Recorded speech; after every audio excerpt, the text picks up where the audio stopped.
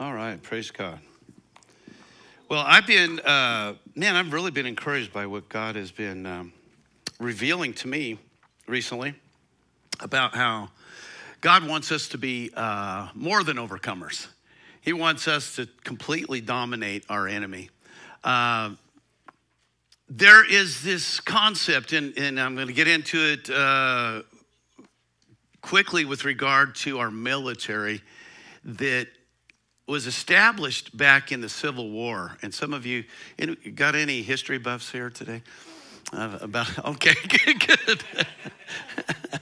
There's this concept that America has had since the Civil War, and it's overwhelming force. Anybody familiar with that term? Overwhelming force. So this started actually, and it originated with Lincoln. Everybody thinks of Lincoln being such a wonderful person. But did you know that he established this concept of unconditional surrender and completely subduing the South in order for them to give in? And so for a long time, he actually had several generals that he tried to get to get some victories going, because the North had far superior numbers of weapons, of men. But his generals would go into battle, and instead of getting a win and then following them, they would fall back and just let everybody take a break for a while. Let's sip some tea for a while before we go to the next battle. And what he needed was somebody to go in and not try to be nice to anybody when we got done with this, but to completely overwhelm. And that's what it required. There's a reason why we have the freedom that we have from slavery today.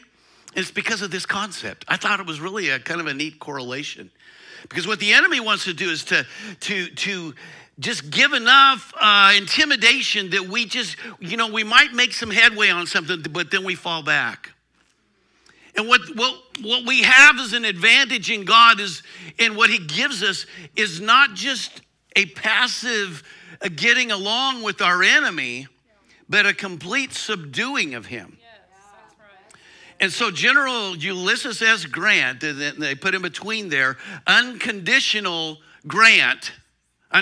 surrender Grant, he would go in and he would just say, you know what? You have to completely surrender. We're not talking any terms at all. You have to completely surrender.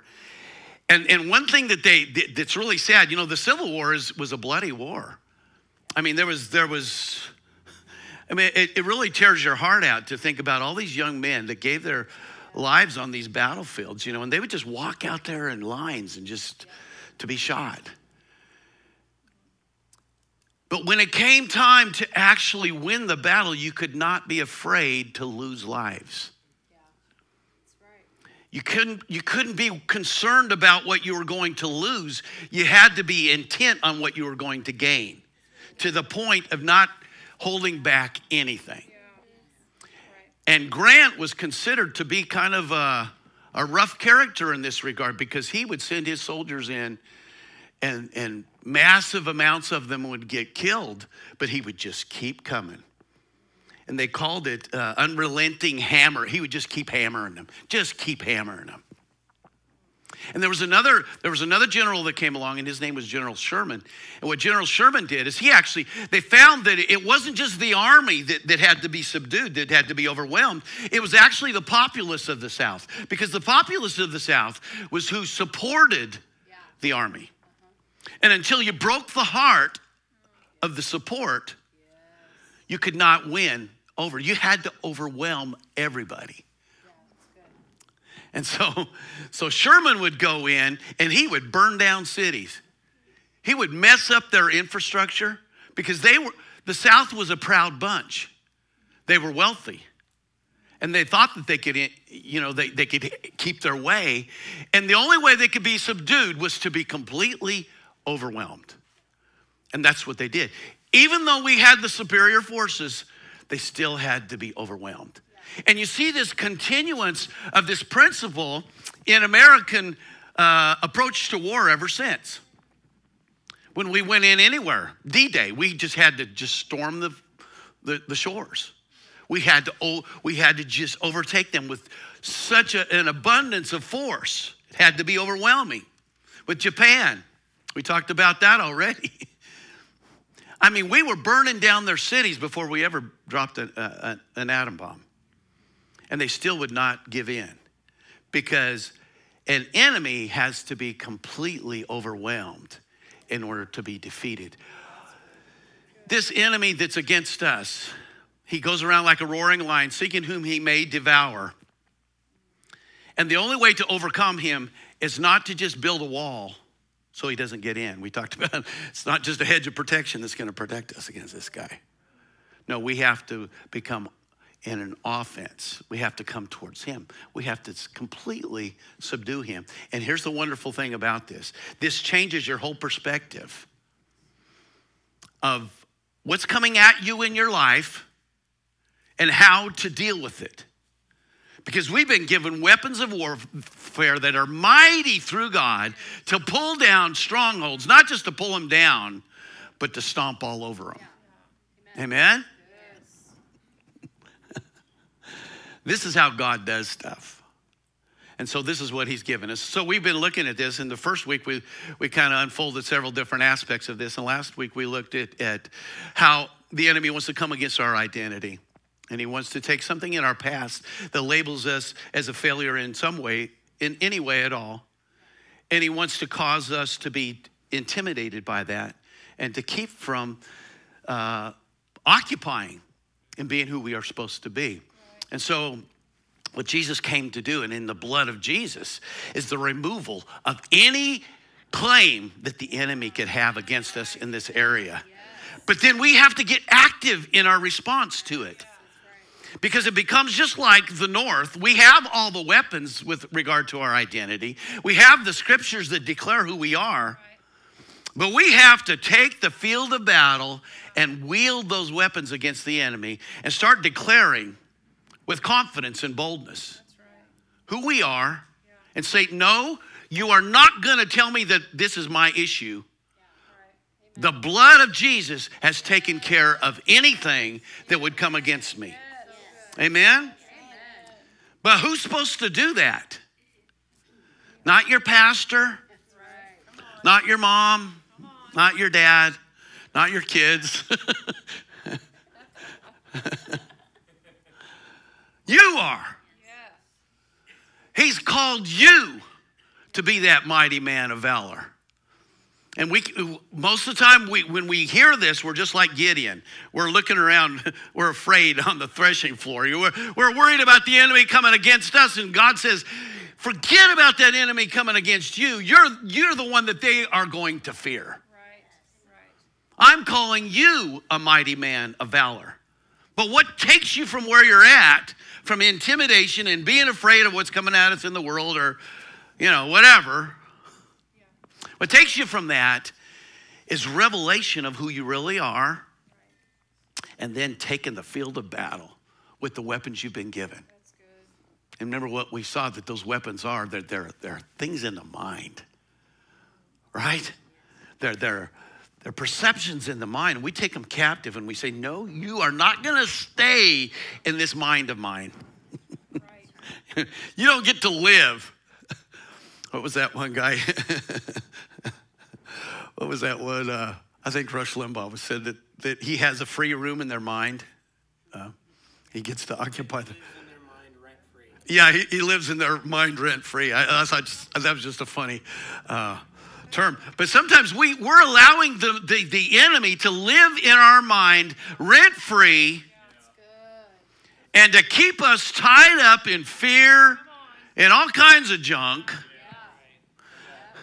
that Jesus came to free us from. Amen? But till you get that kind of an attitude, you just let him have his way. Just don't slam the door as you go on in there. Just wish you wouldn't make so much noise up there, No. Just get him all the way out. Just beat him up and take your dog to him or something. You know. Right? We've got the weapons. We take authority over that. Amen? Now, I'm telling you what, it requires revelation of this. And so it's like anything that you do, anybody, you know. We've got some friends in here that are getting new properties and stuff. And you know, when you're getting into that realm in your life, or you're wanting to occupy a ranch or something, what do you start to do? You start meditating on that a lot, don't you? Yeah. You're never going to go and even purchase something. You're not, you know, if you're wanting a new vehicle, you don't just, it doesn't just randomly drop in your lap. You start researching it. You start meditating on it. You start getting a vision. You start seeing yourself in that driver's seat. You start occupying it before you ever go there, don't you? And so the same thing has to happen in this room. This is way more important than any car, any property you're ever going to get. This is eternal life and a realm of freedom from the fear of this world completely, that only comes when it becomes something that's more important to you than those other things. Remember what Jesus said? He said, seek first the kingdom of God. All that stuff you think is so important, it'll just come following after you as if you didn't even care about it. It just happens to be there now. Right? But it's going to require some adjustment, some revelation in our mind. It's going to require hanging out with the truth of it a little bit. So that's why we have to hammer. I'm going to be Ulysses S. Grant. I'm going to hammer on this just a little bit more, because there's other aspects of this. It's not just our identity. Because we're not called to be Rambos. And actually, I was looking up some stuff on this from a military standpoint. And the first thing they teach you, and I'll get some verification from this so you can say yes or no on this. First thing they teach you when you go to boot camp is it's not all about you. It's about teamwork. And you're not going to accomplish anything on your own. As soon as you think it's about you, you're doomed to failure. And this little article that I did see, it called it a Rambo syndrome that you just cannot have. Because the guy next to you, no matter how bad his breath is or how much you don't like his haircut or anything else, he's the one that's going to have your back in battle. And we need each other. God doesn't, you know, it's amazing when we got saved, he didn't say, now you're saved, have fun on your own. We weren't saved into that, were we? And you know what? We weren't saved into just a personal relationship with God either. We're saved into the body of Christ. Has a wonderful head, Jesus. But it has all these other parts that are required for our victory over the enemy. And this requires revelation. So many of us are, man, I can do this. I got this handled. God just I got this made. But God didn't call us to tell us that we should just believe to be able to do it ourselves. No, he called, you know who he encourages and he lifts up is the humble. What is the humble? That's the one that says, I recognize my need for somebody else in my life. So much that I'm going to commit myself to this. All right, can I just have a little personal confession time for you right now? All right, we can all kind of get a little bit really like this. And I can put a veil up here and I can talk through it like, you know, I'm confessing.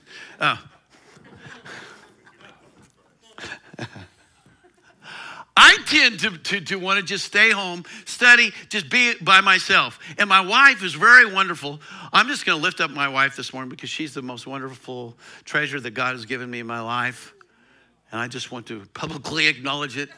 I'm even going to, hold on just a second. I got to post this on Facebook.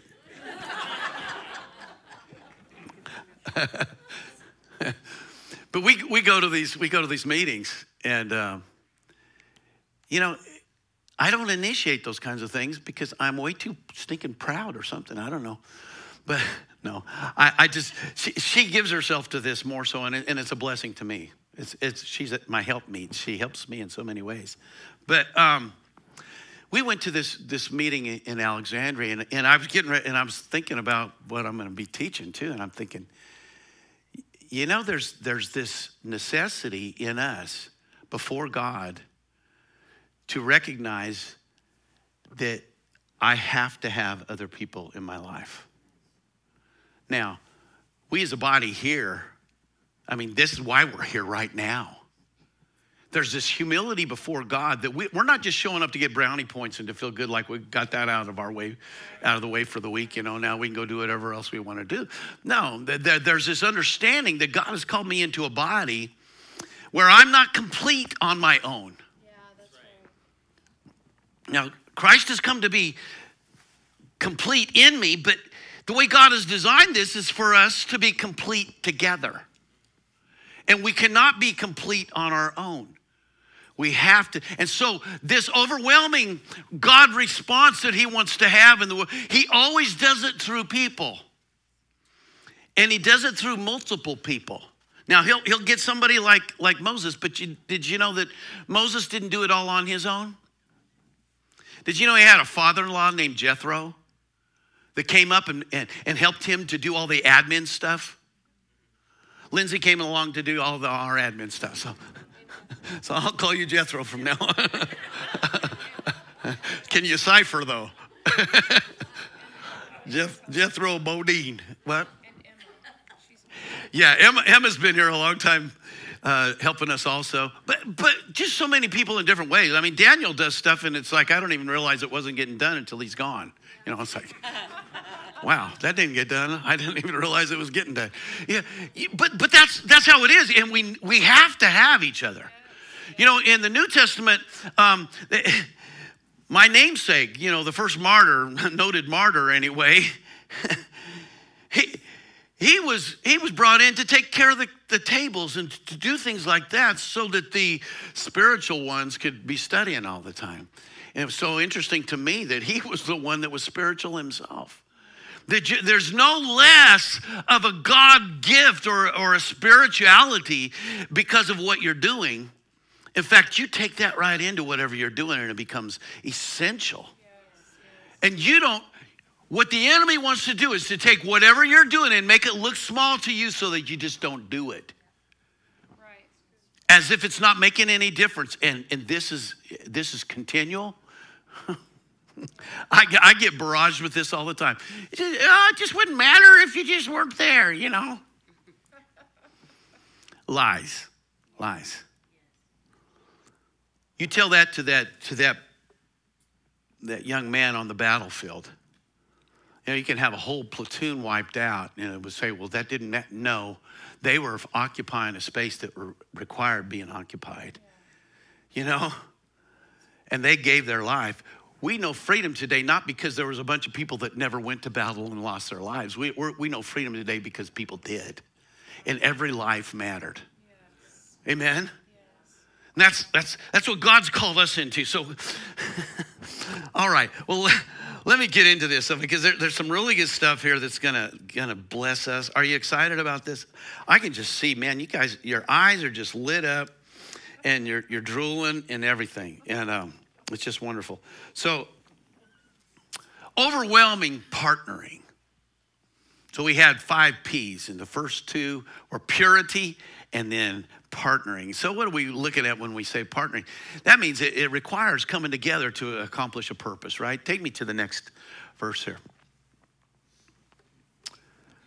So the power of partnership is with Christ. And so this is something that I saw with regard to this. Actually, my sister, we brought my sister in by Zoom at this prayer meeting that we were at. And she was sharing this thing that was very wonderful having to do with gears. She saw this vision of gears. Anybody familiar with gears? I'll have Michael stand up and give a testimony about gears. But it's amazing what gears can accomplish that you can take a power source and you can increase it exponentially, can't you? But with the use of gears. And they're actually going in opposite directions, but they're causing a greater effect by being joined together than they would on their own. And there's this concept that we see from John 16:33. These things I have spoken to you, that in me you may have peace. In the world you will have tribulation, but be of good cheer, for I have overcome the world. And you can say, well, what's the big deal about that? Well, it goes to the heart of our overwhelming force. It's this witness. Can you say witness? Not witness, witness. It's this partnering. And so when we see this, so many times I've said that, well, good for you, Jesus, you've overcome the world. But that's his point is, we have overcome the world. The reason why we can have peace, we can have confidence, is he says, because I've overcome. What is overcome? This is overwhelmingly demolished the powers of the things that look like they're big coming at you. You got tribulation, but know that I have already overwhelmed those things. So how does that make any difference to us? How do we have that peace? We get into the witness of it. Okay? So when God does something, he says, we're going to do this together. We're going to do this together, and we're going to completely overwhelm the enemy. All right, give me the next one. So partnership with Christ is an overwhelming force against hell. Now, this is what I really like. In the world, you will have tribulation. What is that stuff coming towards you, right? And you go right into this next thing, and this is what go ahead and give me that verse. So remember, this is the guy that denied Jesus 3 times. And he's having a conversation with Jesus, and he has this revelation, and this is why it's so important for us to get this revelation of this, because it's essential for what God wants to do. Let me just read this in the Amplified version here. And I tell you, you are Peter, which the Greek of that is Petros, a large piece of rock. And on this rock, the Greek Petra, a huge rock like Gibraltar, I will build my church. So what's going on there? He's using even the name of Peter as like an illustration. That you are a part of something that's even going to be bigger. But the revelation, he said, who am I? And he said, you are the Christ, the Son of the living God. Now, the revelation of that was going to be something that he became a part of. And he gives the illustration in this. He said, you're a little rock, but you're going to be part of a big rock. There's going to be a witness that's going to cause you. Now, let's go to this next verse, or this next slide. And the gates of Hades, the powers of the infernal region, shall not overpower it, and I like this part, or be strong to its detriment, or hold out against it. So what I'm saying with regard to this is, he said, what you're doing when you get into me, when you get this revelation that I am the Christ, that's the anointed one. You know what that is? That's the fullness of God, to the point that nothing can hold it back and nothing can contain it. It said, so when you get this revelation of me, it's going to be not just you hiding out in a strong refuge, but you become a part of a Black Hawk helicopter, a tank. Now, not only are you safe, but you're an offensive, overwhelming force that does not have any ability of the enemy to withstand. Can you see that a little bit? We need revelation of this. Because he said, you know what? In me, you are going to be an overwhelming force that the enemy cannot. Did you know that the enemy has gates up against us? He has lies. He has forces that are wanting to overwhelm us. And he has defenses against us. But you know what? We come against those things by the revelation of witness. Okay? You know, I didn't plan that word, but that kind of works, doesn't it? Okay. So the most important part of the body is the head, of course, right? And we identify with that. We love Jesus. We magnify him. We look unto Jesus, the author and the finisher of our faith. But he hasn't called us into just fellowship with the head. He's called us into fellowship with the body.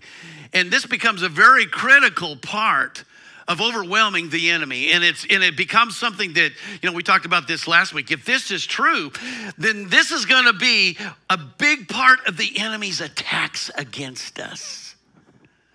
Right?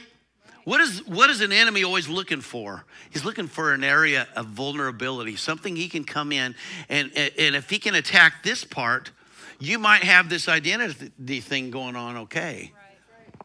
But if he can get into this part, he can disable you and cause you to be weak in this area. And not only will you'll be back on your heels wishing you didn't feel this bad, wishing you weren't going through all this tribulation, when you should be on your toes going against the enemy. Can you see that? So what the enemy wants to do is challenge you in any one of these areas and make you think that maybe you're okay because you know enough scriptures or something, right? And he says, but this is a part that has to be cared for. This witness. You don't get to be a part of a SEAL team and say, hey guys, I got this island taken care of. You guys go do the rest of it. You know? I was watching this one movie, I don't know if you've seen this. It's 12 guys that were on horses, right after 9/11. And they went in and they were supposed to take this city, I think. And I didn't see the whole thing, but they were on horses, 12 strong. So they were on horses, so they appeared to be inferior. But if they could call in the coordinates of this area, these bombers would come. You wouldn't even see them coming. These guys would be bombed before.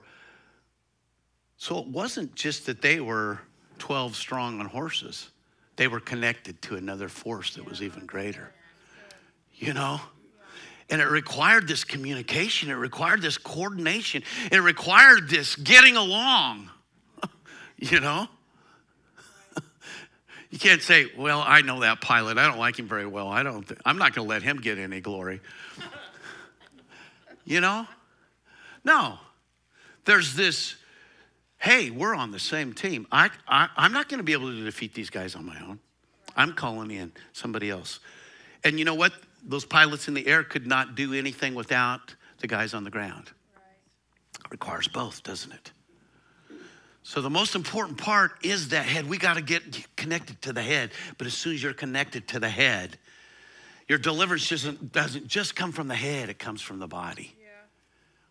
And it's been designed this way. Each joined part is a critical part of an overwhelming force. All right. So take me to the next one. I think we have an overwhelming God response is teamwork. Next one. So Matthew 18:19. I also tell you this. If two of you agree down here on earth concerning anything you ask for, my Father in heaven will do it for you. He's given this concept of witness that we need each other. This is why love becomes such a critical part of being joined to the body of Christ. And what does that love do? It causes you to not recognize the very obvious things. And we all have obvious things, don't we? Yeah, I can really get caught up with my obvious things. So it actually starts with us, this overlooking and recognizing that we need the blood of Jesus to care for our faults, but also for those other ones. Because what is that? That's the culmination of love that causes us to be able to be joined together. Why do we come together as a body? Well, you know what? It'd be a whole lot easier. We just wouldn't have to deal with love at all if we just didn't ever have to be around anybody. Wouldn't that be wonderful? right? And some of the biggest challenges to being a partner with somebody else is the church itself. Because for some reason, things that happen in the church can hurt you right to your heart. Has anybody ever been there? It's like, goodness. And it's almost like a missile that came that you didn't know was coming, and it's like you don't quite know how to deal with it, right? And so this is where God wants to get right in the middle of that, and he says, let's get together with the head first. Let's get this witness with the head. But then when you're looking unto me as the author and the finisher of your faith, realize that it's going to affect this way too, right? Because somehow he's designed that we need to get together with somebody else and even agree before him. You know? Oh, but I just have such wonderful prayer times all by myself. And we can. And we should. But we need each other. Yes, we do. Amen? I mean, Jesus said this. Now, where 2 or 3 are gathered together because they are mine, I will be there among them. I'm the bomber. You know, I'm the power. But for some reason, God has designed it that we need to be together with. We come together with, and now God gets with. It's almost like God saying, you know, I don't occupy that space where somebody can do it all on their own. Right? As long as you can do it on your own, I don't need to show up. But as soon as you start recognizing that it's partnering, it's coming together with the body, he says, oh, now I'll show up with the real fireworks. Yes. We'll really make things happen. Necessary. Man, we have to get revelation of this. And it has to be something that we actually become passionate about. Can you see that? All right, give me the next one. So God's response is 2 with God. Now there's this wonderful example out of the Old Testament. Are y'all doing all right this morning? Yeah. Say, I'm doing all right with this witness. All right, say it real fast and see if, no, say it real fast 3 times, see if you can get tongue-tied. All right, 1 Samuel 14:6-7, and then 13-16 says, so remember, Jonathan has his armor bearer. I thought this was really kind of a precious example of this. It's just Jonathan and the armor bearer. And they're up against an army that's kind of an overwhelming army, and they're kind of trapped, right? And so Jonathan sneaks off with his armor bearer, and he doesn't just sneak off on his own, he gets God involved. Now, we don't do this as much now, but he said, armor bearer, we're gonna go up there, just you and me. And it's this cliff he has to climb up, right? And he says, if they tell us to go ahead and come up, then we're gonna take that as God being with us when we go. And we'll go up there, and he said, God doesn't care how many people there are. He says he can deliver by 1 or by 1,000. And so he says, the armor bearer, don't you like this? There has to be this agreement. There has to be this unity. The armor bearer says yes. Either he's really ignorant or he really believes, right? Yes, let's go across to those heathen. There needs to be a recognition of who we're up against. It's kind of, remember what David did against the giant? He said, this uncircumcised Philistine. There's a placing of our favor with God over what we're up against. What the enemy always wants to do is make what we're up against to be bigger than us. Right. And even this armor bearer said, we're going up against the heathen. They don't stand a chance against us. But it's just the 2 of them. So Jonathan had said to his bodyguard, okay, perhaps the Lord will do a miracle for us, for it makes no difference to him how many enemy troops there are. Fine, the youth replied. Do as you think best. I'm with you heart and soul. I got that inverted, that previous verse. Jonathan was saying this, but he's agreeing with him here, right? I'm with you heart and soul, whatever you decide. There needs to be this going along with the leadership that God gives us. Amen? And saying, I'm going to be with this. I see this as a God thing. So they clambered up on their hands and knees. Can you imagine? They're trying to just barely get up this cliff. And the Philistines fell back as Jonathan and the lad killed them right and left. Keep going. About 20 men in all. And their bodies were scattered over about half an acre of land. Man, they're having to deal with real bloody stuff, aren't they? But what showed up for them was the witness of God when they moved together. There's this coordination, this partnership that God's looking for. He's looking for people to be together. And he said, I'm going to show up. Keep going here. This is really interesting. Suddenly, panic broke out throughout the entire Philistine army over two guys that were with each other, and because of that, they were with God. You see the overwhelming force that showed up through two people. That's good. Isn't that amazing? Yes.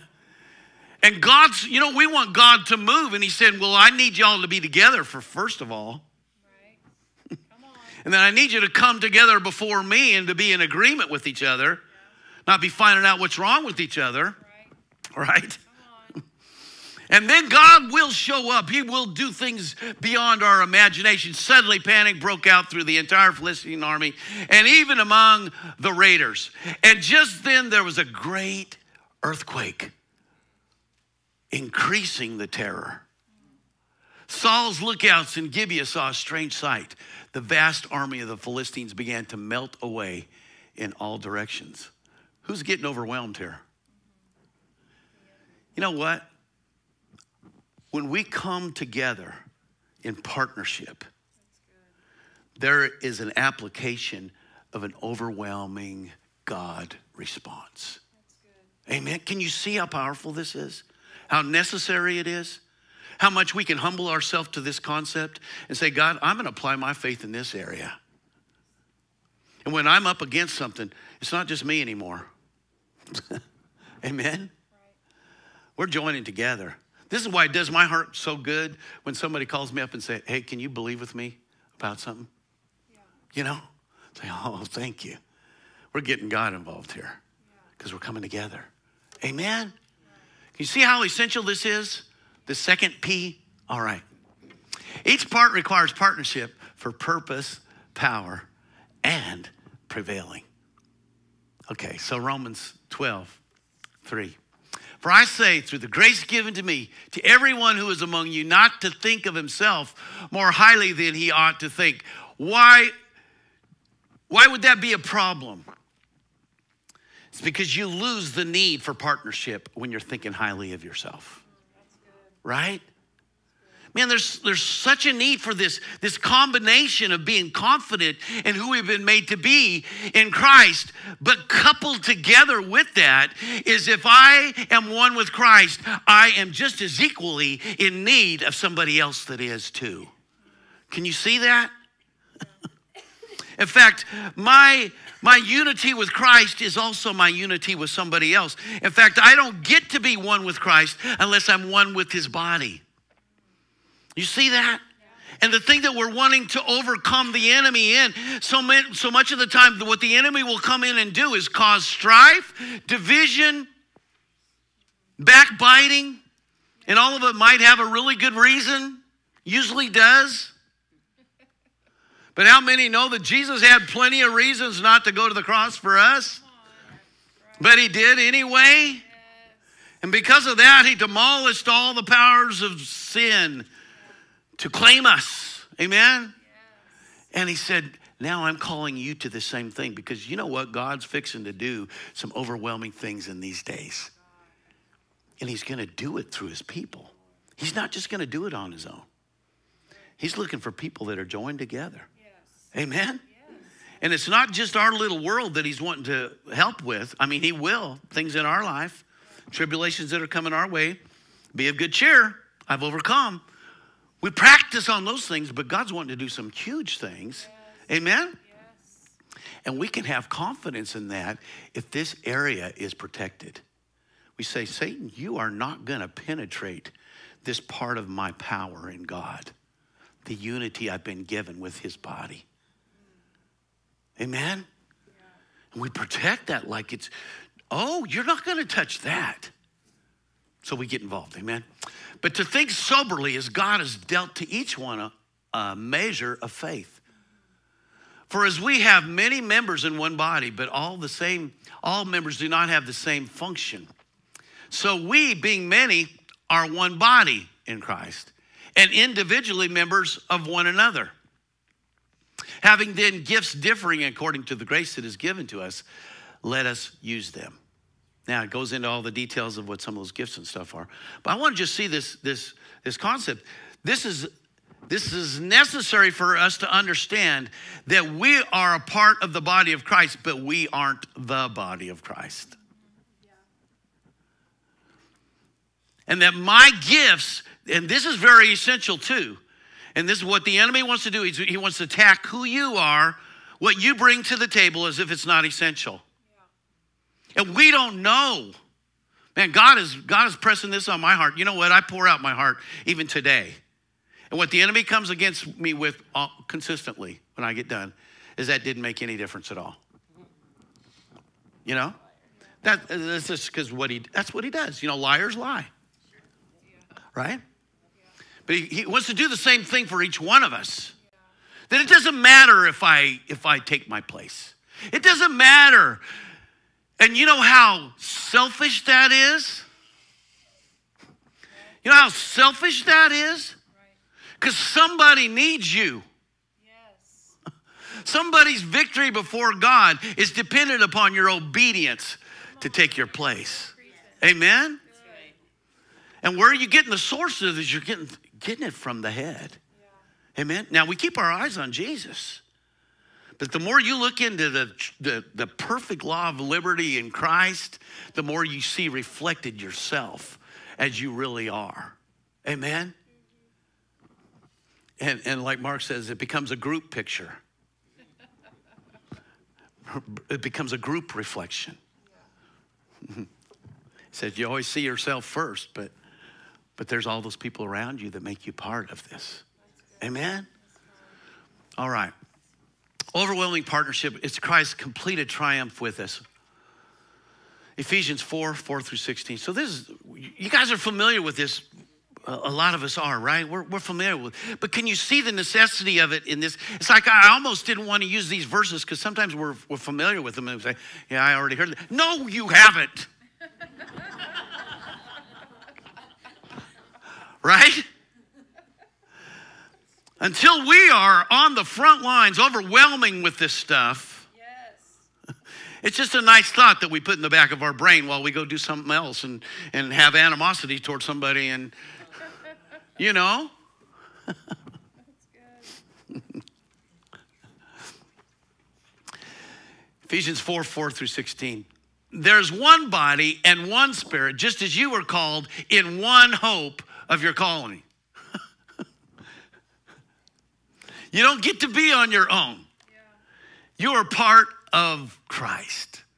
Amen? One Lord, one faith, one baptism, one God and Father of all, who is above all and through all and in you all. Don't you like that? I like the above all. We're seated in heavenly places in Christ Jesus, far above principalities and powers. Amen? Right. But not by ourselves. We're seated with, there's the witness. Yeah. Amen? Right. And Jesus said, you can't love me and hate your brother. You can't even believe in me and not be connected to my body. That's like my little brother I had. My grandma, she used to she used to sit in this chair and say, oh, I'm just getting so old. I'm just getting so old. And my brother says, No, Grandma, just your face.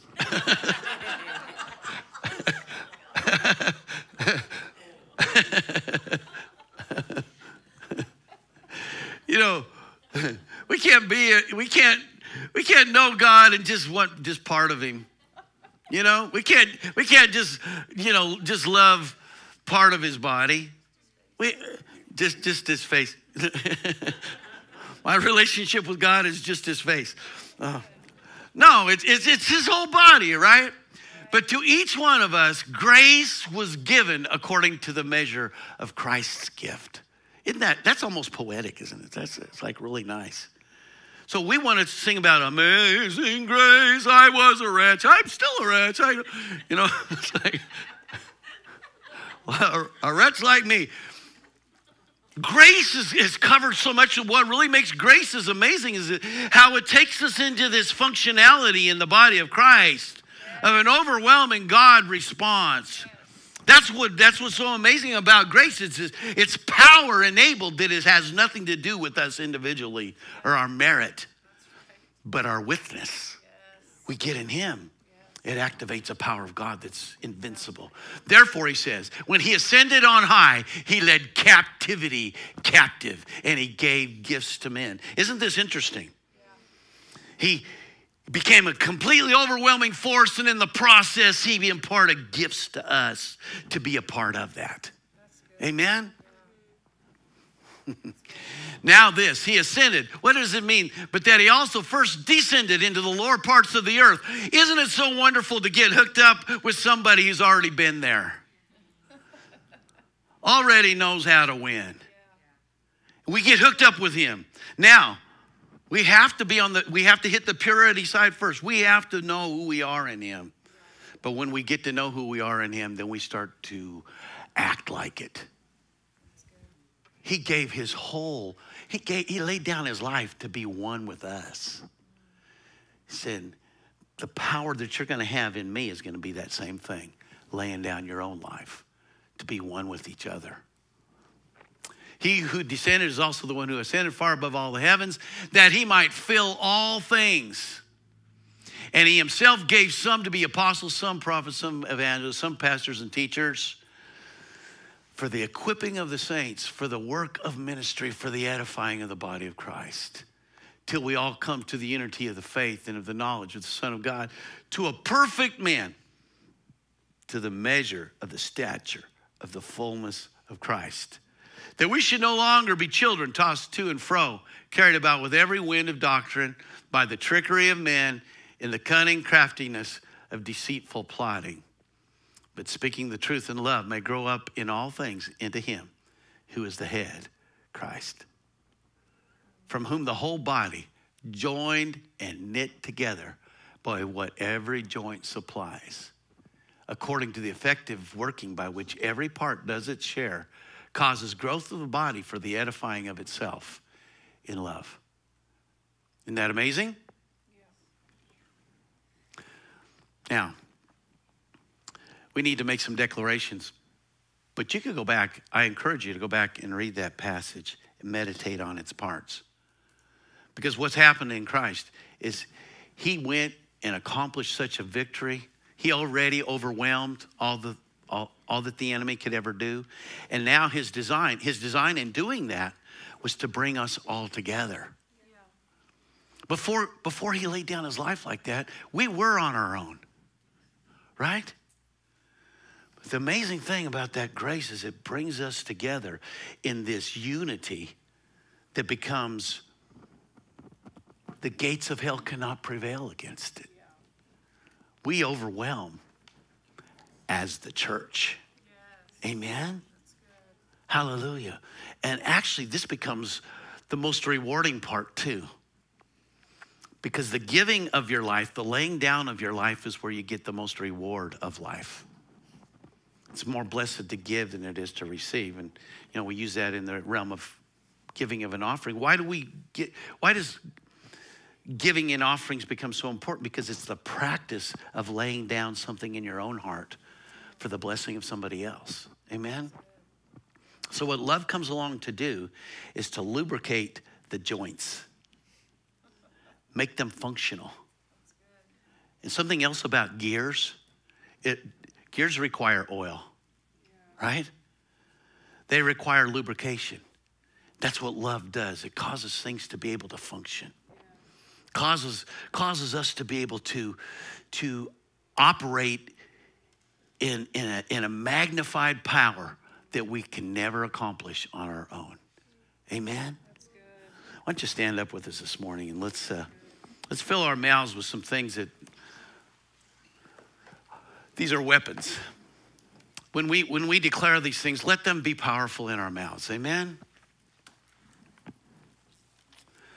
So I encourage you, again, our church app has all of these notes, and the sermon's actually going to be on there too. But these declarations are so critical for us. We've just heard, how many have heard something that you feel like it's from God today? Yes. Have you received from the heart of God today? Right. You know what? It's so very critical to respond. Anytime. This isn't just an altar call for somebody that's never given their life to Christ. This is for us to sit under the presence of God and to allow his revelation to transform our minds. Yeah. Amen? Amen? But it's so important. It's like I used to play the guitar and go to master class.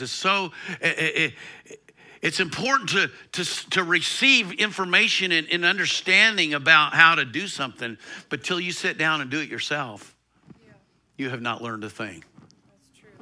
You have to sit down, you have to apply it yourself. That's why Jesus said, just don't be a hearer, be a doer. Amen?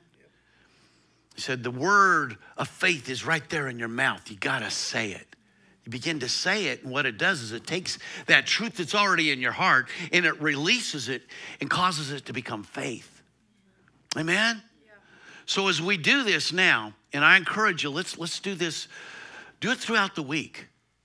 Let this be something where God is, again, we're not going to have this overwhelming God response if it's just a 45 minutes on a Sunday morning. It has to become something that's occupying your thoughts outside of here. Amen? Right. All right. He said, can we please say the declarations? All right. All right. Let's go ahead and say these together. I have been reborn into the body of Christ and freed from the limitations of what I can do on my own. Isn't that wonderful? Oh, let's say it again. I have been reborn into the body of Christ and freed from the limitations of what I can do on my own. Let's do the next one. As I walk in the light of God's presence, I am liberated from partnership with the world. Oh, don't you like that part already? All right, we got to finish it. And am given a significant role in God's overwhelming response. Don't you like that?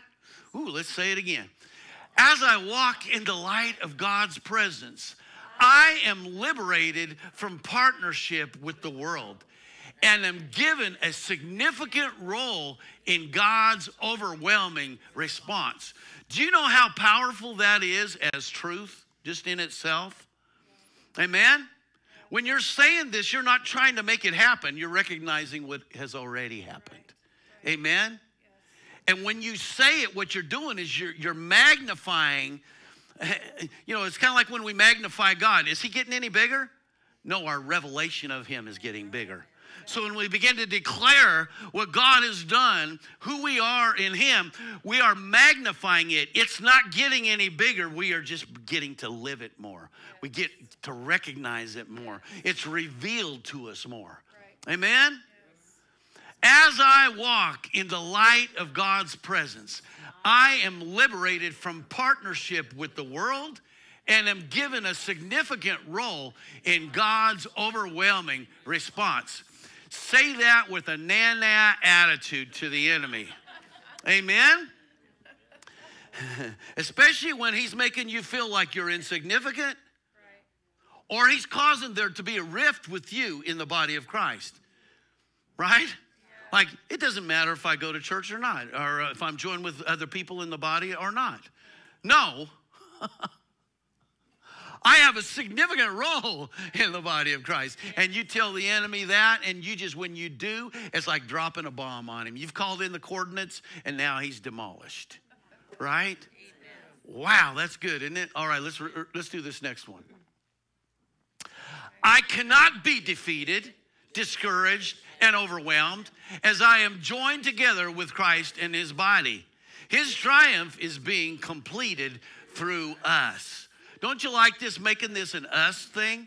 What that does is it turns it from a me thing into a we thing and a witness, right? Isn't that powerful? God likes this kind of stuff. As long as we're caught up in the me thing. Me. Even just God and me. No, it's God with us. That Emmanuel is God with us. Amen? All right, let's say this again. I cannot be defeated, discouraged, and overwhelmed as I am joined together with Christ in his body. His triumph is being completed through us. Let's say it one more time. I cannot be defeated, discouraged, and overwhelmed as I am joined together with Christ in his body. His triumph is being completed through us. Next one. My victory is dependent upon the supply I receive from the parts of Christ's body I've been called to partner with. Oh, we need this revelation, don't we? We need to remind ourselves this. Amen? It's not a weakness. It's like a SEAL team member saying, I need this guy. If I'm going into battle, I need him. We come off the field, he's coming off with me. Amen? We're joined together. Let's say this again. My victory is dependent upon the supply I receive from the parts of Christ's body I've been called to partner with. Just a little caveat in this. It's so important what part of the body you're being joined together with. How much they're connected with the fullness of God's revelation. How much this part of the body is not just about being me. That's good. This makes sense? Yeah. Because the part you connect with is the part you're going to get revelation through, and the part you're going to be able to depend on in the day of battle. You got to make sure that the part you're connected with believes in the power of God. Yes. Amen? Yep. And is operating in the love of God, not the condemnation, not trying to make you feel like you're beat down or you have to serve a man. But you have to be connected to somebody that's operating in the fullness of God's love. Yeah. Amen? Oh, let's say it again. My victory is dependent upon the supply I receive from the parts of Christ's body I've been called to partner with. All right, let's do another one here. As God responds with overwhelming force, I get to participate in its dominance as I live, move, and breathe in Christ, partnered together with his body. Isn't that good? Let's say it again. As God responds with overwhelming force, I get to participate in its dominance as I live, move, and breathe in Christ, partnered together with his body. Hallelujah. Father God.